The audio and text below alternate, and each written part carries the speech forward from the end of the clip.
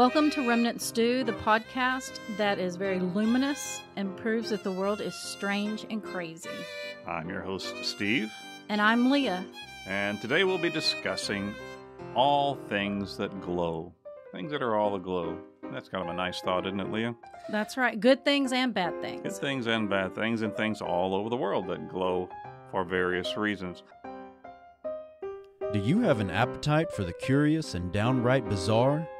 Then you've come to the right place, my friend. Pull up a chair and grab a spoon for today's intriguing serving of Remnant Stew.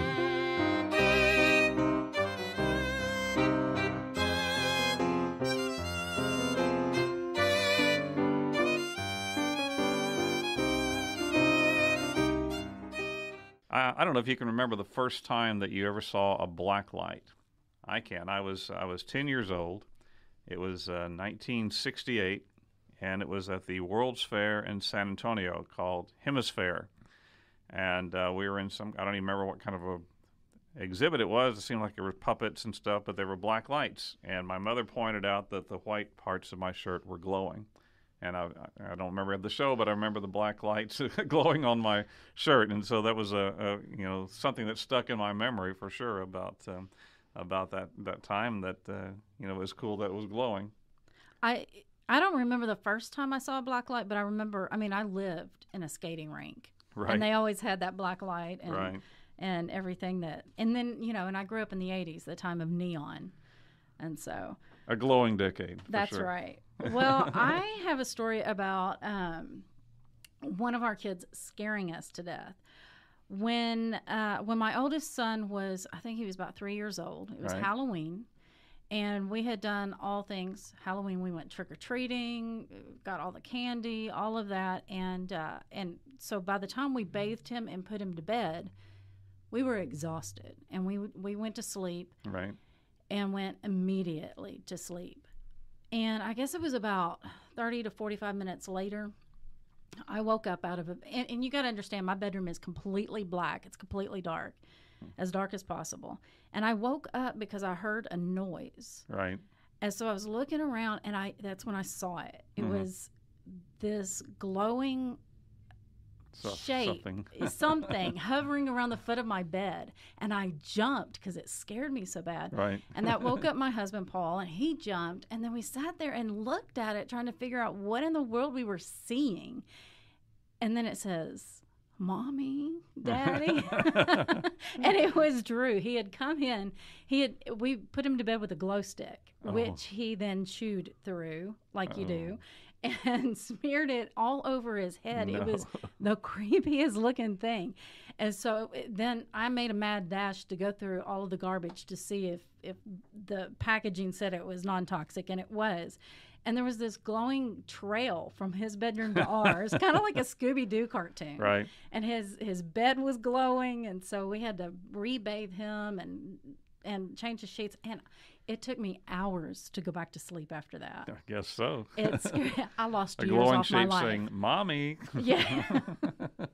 We didn't know if we were seeing a ghost or Exactly. what. And it was Halloween, and Anyway, so there's interesting. all kinds of luminescent things that glow. And you're going to tell us about some of them, right? Yeah, this comes from an article called "The 7 Weirdest Glow-in-the-Dark Creatures." And I'll just jump into it here. It says, glowing is a common trick in nature. Bioluminescence, the ability to give off light through a simple chemical reaction, is so useful that it can be found at least 50 different creatures, and among such diverse life forms as mushrooms, fireflies, and terrifying deep-sea creatures.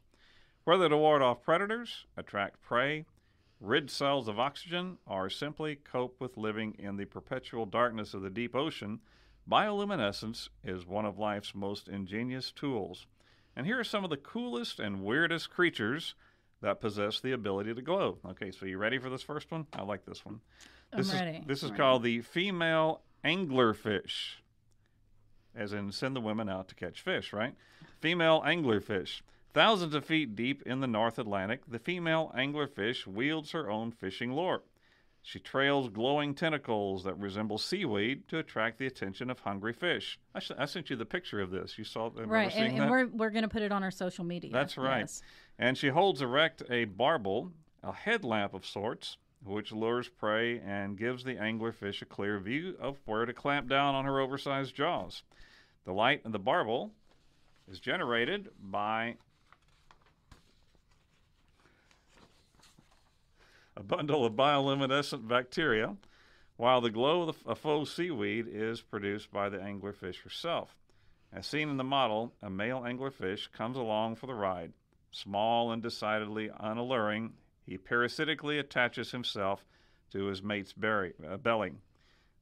This is kind of the undersea version of the good time Charlie among the fish, letting the woman do the work, and he hangs out for the good time there. I can think of a couple ex-boyfriends like that.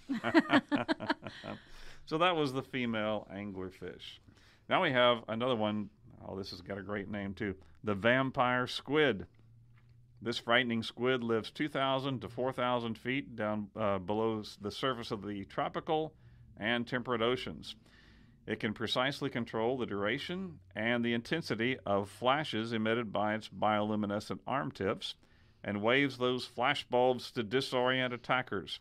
At other times, the squid hides in the dark by pulling its webbed arms over its head so that only the dark side of its cloak is exposed, giving him the vampire name, just like a vampire pulls a cloak over its face. However, this foot-long cephalopod is no bloodsucker. Scientists don't yet know what it eats. I absolutely love cephalopods, octopus and squid, and vampire squid is really a beautiful squid. I like the fact that it can cover up its light when it just wants to be hidden, and then send out the light and the flash bulbs. What it makes me think of is one dark morning when I was driving somewhere, and there was a police car stopped somebody on the side, and they had their flashers going. Well, I found it kind of disoriented too. So I can see how that would disorient their prey. They would stun them for a moment with all the flashes. Well, how about crystal jellies? These purple green-rimmed creatures live off of the Pacific coast of North America. They're called crystal jellies. They dazzle the deep sea with two distinct kinds of glowing. First, they are bioluminescent, producing a purplish blue light through a chemical reaction between calcium and the protein acorium, A-E-Q-U-O-R-I-A-N, acorium. This light, in turn, triggers fluorescence around the jelly's rim. A molecule called green fluorescent protein, GFP, absorbs the purple-blue light and transforms it into green. Since scientists discovered what makes the crystal jelly glow, acorium and GFP have become important tools in research. For example, they can be injected into other creatures and used to visualize processes inside the body. I believe we have a picture of this one also on our website, I think so. too. So he has the kind of purplish glow, but then there's a little green trim around him, a green stripe that seems to go around him. And how cool would it be to glow? Like, Yes. like if I had a superpower, that would be cool. Ooh, that would certainly give you one up on your prey for sure. But I would want to be able to turn it off too. So kind of like the vampire squid. Now, maybe you've seen pictures, Leah, of the certain places around the world where the ocean seems to be glowing a really bright blue color, almost an unnatural-looking blue, like it was almost dyed. Well, the neon color comes from something called dinoflagellates, dinoflagellates. Those are single-celled plankton with tails that slosh around together in vast numbers. These creatures have been highlighting Earth's coastlines for over 1 billion years, and for the past few millennia, they've puzzled humans who used to attribute the glow to some kind of magic or to the gods. It certainly looks magical when you see pictures of it. We might have a picture of this as well. I've seen pictures of it. To swim in that water would be amazing. Right. It seems really strange that the water has such an odd blue color and glowing even at night. Dinoflagellates still puzzle us. We know how they glow, but not why. They might have used bioluminescence in a way of frightening predators, or to reveal those predators' location by flashing when touched. Alternatively, their bioluminescent may just be a fancy way of ridding themselves of oxygen radicals because the chemical reaction requires oxygen. Whatever the answer, they certainly are spectacular. Really beautiful pictures when you see the dinoflagellates lighting up a coastline. Yeah, you can see they kind of rim the waves, because they only glow when you agitate them. Right, I guess. when they're stirred up. Right, when they're stirred up, and so when the I've never seen them in person, but I've heard that it's beautiful when the waves come in, or just swimming in that water, and as you swim, you agitate them and they Right. glow. Yeah, or as it's coming in and the waves are coming back and forth, kind of stirs them up too. Really fascinating.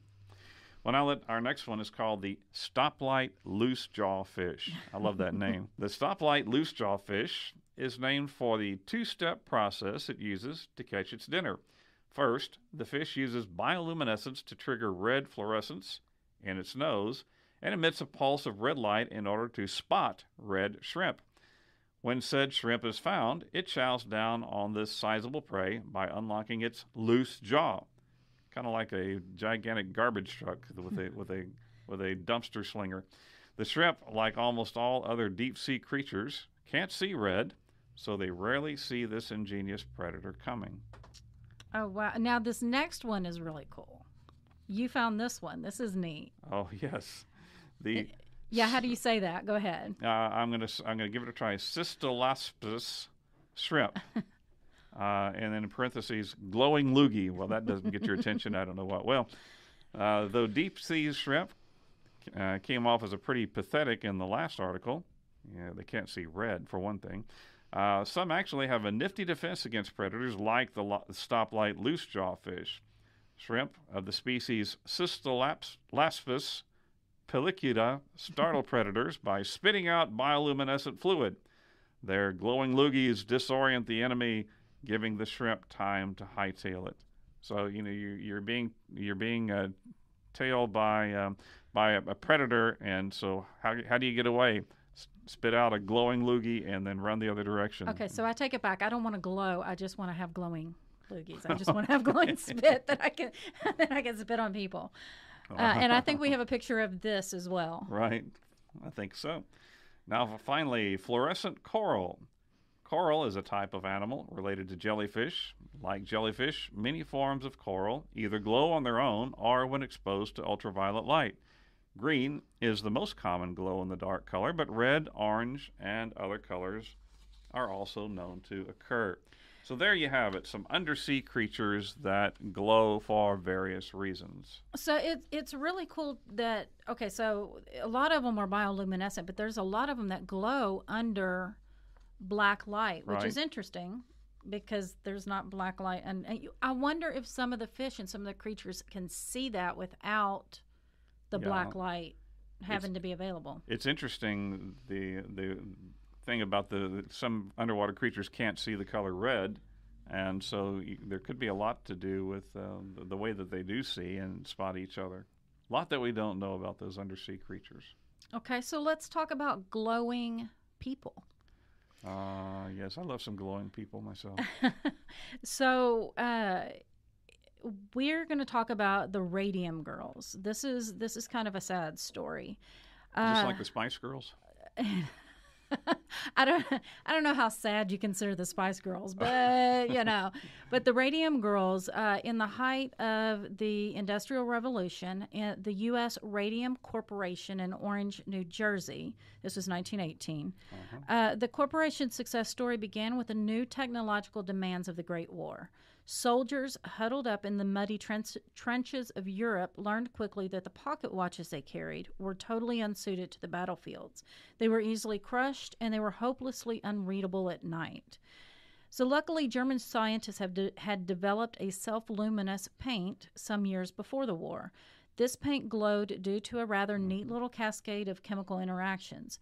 If radium salts were mixed with a zinc compound, particles emitted by the radium caused the zinc atoms to vibrate, and the vibration caused a buzz of energy visible as a faint shiver of light.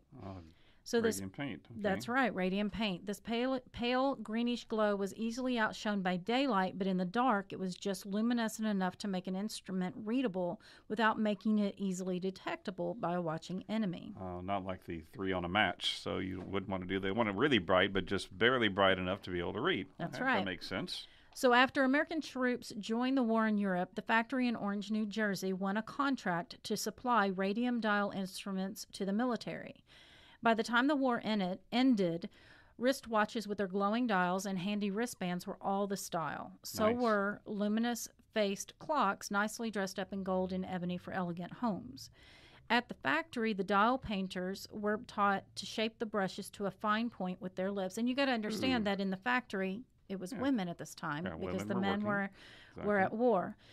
And so they used their mouths to shape the brushes to a fine point, producing the sharp tip needed to paint the tiny numbers and lines of the watch dials, the lacy designs of fashionable clocks. You need a very tiny tip. So, okay, I can see you taking a little brush and, right in your mouth. Okay, got a nice fine point now, right? That's right. Very, very sanitary. The painters were teenage girls and young women who became friendly during the hours together and entertained themselves during breaks by playing with the paint. Well, why not? Right. I mean, it was really cool. You got to admit, it was cool. And they had no idea at that time that it was at all dangerous. They sprinkled the luminous liquid in their hair to make their curls twinkle in the dark. They brightened their fingernails with it. I And can see that. Yeah. one girl covered her teeth to give herself a Cheshire cat smile when she went home at night. I wonder if she was trying to scare somebody. Mm-hmm. None of them considered this risky behavior. And why would they when the doctors were using the same material to cure people? Oh, okay. That is, until one by one the dial painters began mysteriously to fall ill. Their teeth fell out, Ouch. their mouths filled with sores, their jaws rotted, and they wasted away, weakened by an apparently unstoppable anemia. By 1924, 9 of the dial painters were dead. They were all young women in their 20s, formerly healthy, and with little in common except for those hours that they spent sitting at their iron and wood desks in the factory painting tiny, bright numbers on delicate instruments.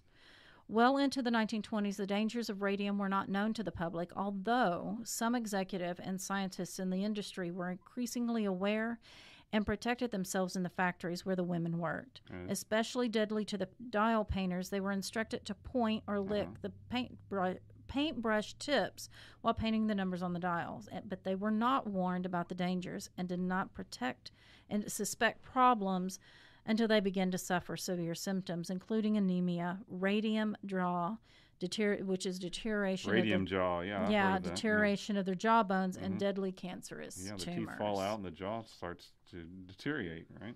So the Industrial Revolution brought about a lot of unsafe practices. Yeah, for sure. Absolutely. That reminds me of another story. A few years before that, well, I guess a few decades before that, back in England. And with the radium jaw, well, in England they called it phossy jaw because it had to do with phosphorus. And it was discovered in a similar kind of a situation where young women were working in a factory that made matches. The article comes to us that says it's about phossy jaw. It says bone is remolded, or no, it says remodeled. Let me start again. Bone is remodeled or renewed throughout life by cells called osteoblasts and osteoclasts. Osteoblasts secrete new bone tissue, while osteoclasts break down old bone tissue and reabsorb it. When 19th century matchstick factory workers inhaled white phosphorus vapors, the phosphorus circulated throughout the body and combined with other chemicals to produce biphosphonates. The bisphosphonates poisoned the osteoclasts, which greatly reduced or eliminated the remodeling of old bone. Because the alveolar bone around the teeth and in the jaws turns over more rapidly than in other parts of the body, this region is more sensitive to biphosphonate toxicity. The beginning symptoms of osteonecrosis of the jaw included toothaches, swollen gums, loose teeth, and abscess around the infection. Teeth fall out, the bone under the non-healing gum tissue becomes exposed, and the affected bones glow in the dark.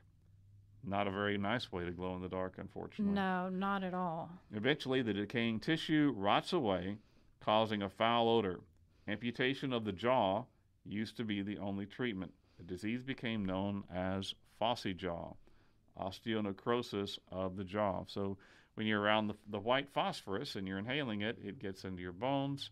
It causes your bones and teeth to deteriorate, and in the process, you glow, but not a nice glow. How horrible is that? I think it's pretty bad. So going back to the radium girls, let me just say this: that so all of this happened because of the Industrial Revolution, and the women were working in conditions a lot of the times that their employers knew were dangerous, but didn't let on. So the 5 of those girls, the radium girls, took the U.S. Radium Corporation to court and sued them in 1927, but their case was hampered by a 2-year statute of limitations. So after the women testified in January and April 1928, the U.S. Radium Corporation was granted an adjournment until September. The delay provoked a backlash of newspaper criticism, and it really did. I think the media in that case really helped the girls with their case. So on June 4th, 1928, the New Jersey women accepted an out-of-court settlement. Many appeals, though, were filed by the Radium Dial Company, outlasting even some of the girls who were sick and dying while the court cases played out. But the cases had a positive effect. They're remembered as being significant in the development of occupational safety and health standards. Amazing. So it did something good. It made those girls made some kind of well, and with the match change. girls in England a few decades before that, also in the Industrial Revolution, a lot of these girls were newly off the farm, moving to the city, trying to find a way, and that was the job that they found. And there were no workers' rights at all. But as they realized what was happening, they organized themselves into a large strike. And the newspapers also, at the time, got a hold of it and figured out what was going on and exposed some of the work practices that these girls were subject to. And so, again, labor laws were changed there as well. So as a result of these glowing incidents that were not good, there were some good changes that came about. That's funny. This isn't even in our notes, but one of my favorite poems comes from that time. It's written by Oppenheim, was his last name, and it became the rallying cry of a lot of these women as they stood in picket lines for better treatment. And the poem is called "Bread and Roses." Bread and roses. Yes, we fight for bread, but we fight for roses too. So. Nice. Very good. Okay, so we're going to end with a good story, or a more positive story, let's say that. But it goes back to the Civil War. United States Civil War. Right, and you were a history teacher. Right. For how long? 40 years. 40 years. And so you know about how bloody the Civil War was. The Civil War was as deadly as all other American wars combined. Over 600,000 Americans died in the Civil War, and that equals the total of all the dead from the Revolutionary War, the War of 1812, the Mexican-American War, the Spanish-American War, World War I, World War II, the Gulf War, and the Iraqi-Afghanistan War. That's crazy. So the war, 4 years, killed more Americans than or as many Americans as all those other wars combined. And again, that's American casualties. American casualties, yes. Right, there were a lot more casualties worldwide. But now, on the topic of glowing, there was an interesting occurrence that happened at the Battle of Shiloh. Right. Shiloh is a location in southwestern Tennessee. My wife and I stopped by there a few years ago on our way back home from Nashville. And it's a beautiful place. It's just a gorgeous battlefield setting. The trees are huge, and the cemeteries are very respectfully manicured. and it's right along the banks of the Tennessee River. In fact, the Tennessee River is how the Union reinforced their troops in that battle. And so we had quite a good time of walking through that battlefield. I highly recommend that people go there. It's not really on the way to anywhere. You really have to go there to be going there. But it's really worth the time and effort. Well, according to battlefields.org, the Battle of Shiloh was a horrific struggle fought in the tangled woods and small farm fields of southwestern Tennessee on April 6th and 7th, 1962. 1862. 1862.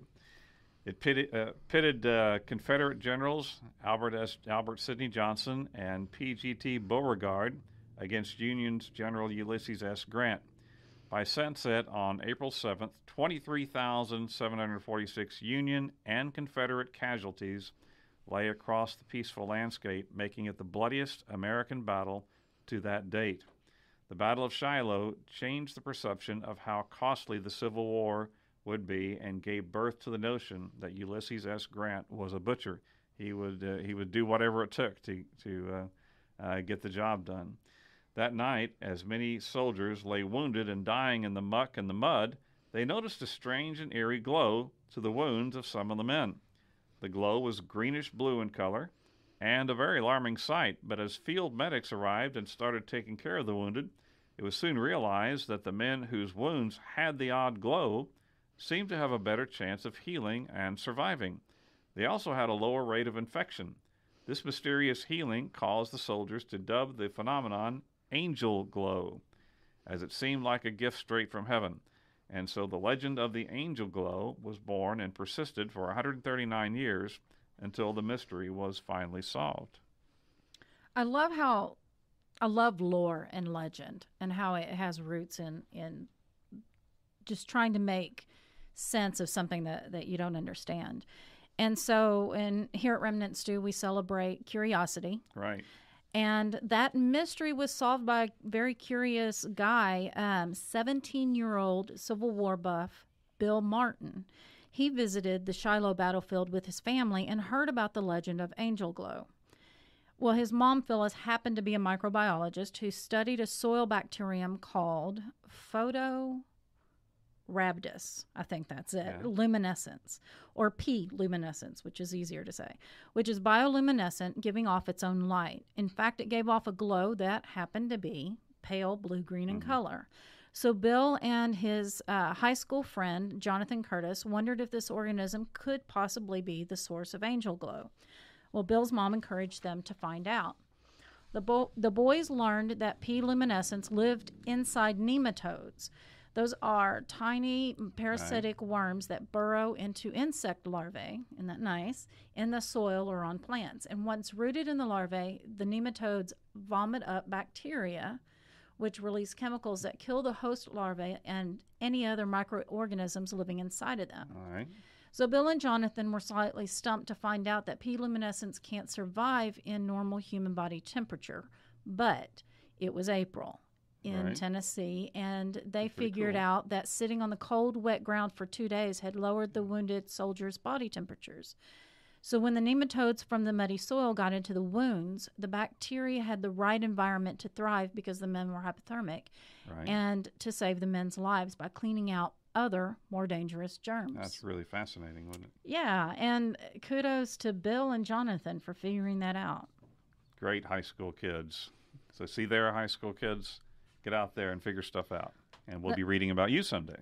And I want to say, and don't quote me on this, I want to say that they did that as a science fair project. I could be wrong. And yeah, probably so. But it sounds like it would be that. Yeah. You know, and when I had to do science fair projects, that was the guy right next to me, and I was the one doing stupid stuff. I can't even remember one of my science fair projects, to be honest with you. Well, we've had some great glowing experiences today, haven't we? There's a few more. Want to hear just a few more before we wrap this up? Yeah, because we talked about all of the other bioluminescent things that those were all under the ocean. Right. But there's more things. There's more things that we can see. Things that you find out, not in the ocean. And, of course, the first thing that comes to people's mind, fireflies. Oh, yeah. How many of you ever grabbed a bottle? I bet everybody has a bottle or a jar and put fireflies in them in the summertime. That's right. All kids have done that, I'll bet. Fireflies glow to attract mates, and they also encourage predators to associate their light with a nasty-tasting meal. Don't eat that, it glows. No, nobody eats that, it glows, okay? The glow is caused by the chemical reaction between luciferin, a compound produced in the tail of the insect, and oxygen from the air. I didn't know that. I didn't know that it reacted to the air. I do know that when I was a kid and we would catch fireflies, that the boys would pull off the tail and write on their clothes or on their face or whatever. It's very gross. Of course, in Texas, we didn't call them fireflies. We called them lightning bugs. Yeah. That's right. All right, another one is called foxfire. Foxfire is a type of bioluminescent exhibited by some fungi. Foxfire most often glows green, but a rare red light occurs in some species. Have you ever seen foxfire? I never have, but you know how, like I said, I love lore and how it usually has its origins in something factual like foxfire or whatever. The will-o'-the-wisp, I bet, came from that. I think you're right. It sounds like it would. The European, Celtic, whatever, will-o'-the-wisp is, they think it's glowing little fairies that if you follow it, it leads you astray. It leads astray wanderers at night or travelers at night. And I could see that. If you saw foxfire and you wanted to see what it was, and then you followed the next and the next, you'd get lost. Take you off, and then you'd be lost. Right. Well, another one is snails. Did you know that snails can glow? You don't normally think of snails when you think of glowing nature. But the clusterwink snail, native to Australia, I love that name. Clusterwink, is the exception to the rule. This little invertebrate flashes its shell when it's threatened or there are predators nearby. It's able to pulse bioluminescence from a single spot in its body, illuminating the entire shell, making it look much bigger, I suppose. This light show is limited to the spectrum the snail produces, though. Hitting the shell with a red or blue laser doesn't have the same effect, so it's just got to produce it itself. You can't force it to do by external means, can you? Now, what about mushrooms? Did you know that mushrooms can glow? I did know that. I haven't seen any, but I did know that. Now, we don't live on Pandora, the alien world that serves as the setting of James Cameron's movie Avatar, but you can get pretty close by walking through the forests of Malaysia. Mycena silvalucens is Silvaelucens, silvalucens, is a mushroom that grows on the bark of trees and glows at night thanks to its internal bioluminescence. You can walk through the forest in the dark and see hundreds of these little greenish mushrooms hanging on the trees, tree trunks, and branches in Malaysia. But it's beautiful, isn't it? I bet it's magical. Sounds like it. Well, how about millipedes? Did you know that millipedes can glow? No. Millipedes are creepy enough, but can you imagine a glowing millipede? That's the last thing we would really want to think about when it comes to things that glow in the dark. Motyxia, Motyxia, is a species of millipede that glows in the dark thanks to bioluminescence whenever it's threatened. You need to be careful with these little glowing insects, though. Its glow is a warning, and if you don't back off, they start to secrete cyanide from their pores. Wow. So the lesson here, besides the fact that we really can't pronounce a lot of the stuff in this episode, the lesson here is don't eat the glowing things. Don't eat glowing things, yeah. That's just like that's why the lightning bugs glow, because it's known you should not eat glowing things. But then we have... But there are some things that you should eat that are glowing. Last on our list, who hasn't done this? Wintergreen Lifesavers. Yeah, that's fun, isn't it? I used to love Lifesavers when I was a kid, right? All different flavors, but wintergreen, that's a good flavor. Good to give you a nice, fresh, minty breath. All you need to create light sometimes is a piece of candy. Wintergreen hard candies like Lifesavers glow briefly when you crush them between your teeth. This is due to a reaction called triboluminescence, which creates light when mechanical pressure, like when your teeth crunch down on it, breaks the chemical bonds of a crystal. Quartz does the same thing when broken because of its crystalline structure. So if you haven't ever tried this, get you some wintergreen lifesavers. Go into a dark, maybe your bathroom where you have a mirror, and put it in your mouth and give it a good crunch and watch it glow. And speaking of the bathroom with the medicine cabinet and everything, Band-Aids have a similar thing. That's right. When you pull, they have the tab and you pull it. You pull it pull it out or whatever. It creates a glow as well, and it's due to the same thing. What happens is that, what did you call it? Tribal. We have such a hard time. There's so many big words in this. It's called triboluminescence, with light created from mechanical pressure. Yes. Right, and so that's the same thing. And what's happening is electrons are becoming excited and give off photons. I was going to say protons, but photons, and the photons are what glows. So there you have it. And duct tape, I think, does the same thing. There's a lot of adhesive things when you pull it apart in the dark. It gives a quick glowing action. That's right. It does that. So that was a fun look at glowing things. That's right. And so I'm telling you, I don't want to glow, but I do want to have glowing loogies. I think that would be cool. I think that's a good idea. Last episode, Shark Bait, that trivia challenge had this question. This famous man that lived 100 years ago affectionately nicknamed his children Dash and Dot. Tell me who he was and how he unknowingly was affiliated with modern tattooing. You mean somebody got that question right? Somebody did. Yes, it was Diane DeBarros. Oh, I know her. She's very smart.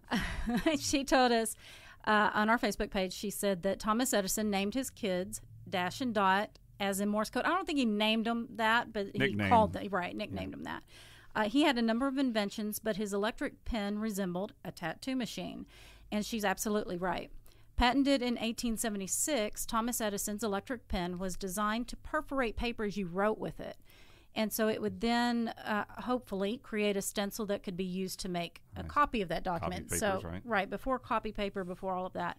But it was a failure. It was a dismal failure. In fact, Thomas Edison had a lot of failures, and that's one of the things that I want to just stress, that if you're going to do anything, you just got to be prepared to fail at it. And he just kept on and kept on until going. He was persistent. That's right. He was very persistent. Right.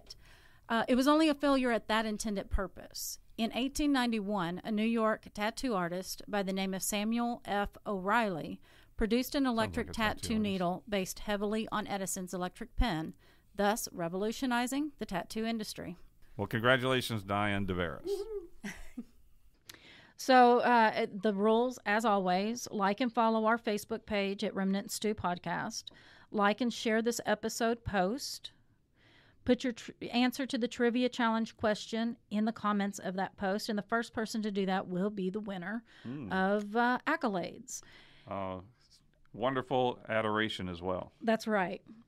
So here it goes. In the early to mid-1940s, during the height of World War II, a glowing phenomenon captured the attention of American soldiers. It was observed often enough to garner a certain nickname among GIs. So 30 years later, a rock and roll band that would turn out to be very famous and prolific and still around at this time took on this nickname as their band name. So tell me the name of the band and the name of this wartime phenomenon. See, I got this wrong. I thought it was St. Elmo's Fire. But no, there's no band called St. Elmo's Fire. That's a song. Oh, okay. That's a song, but not a band. No, I think there was a band back when I was in college, but it was probably local. Maybe. All right. That's going to do it for today. Remnant Stew is created by me, Leah Lamp. Dr. Stephen Meeker and I research, write, and host each episode. Audio is produced by Philip Sinquefield, who makes us sound good. Great job, Phil. Our theme music is by Kevin MacLeod with voiceover by Morgan Hughes. Before you go, please hit the subscribe button so you won't miss an episode. Maybe take the time to give us a review on iTunes. Share Remnant Stew with your family, friends, hairdresser, parole officer, whoever you may come in contact. Until the next time, remember, please choose to be kind and always stay curious.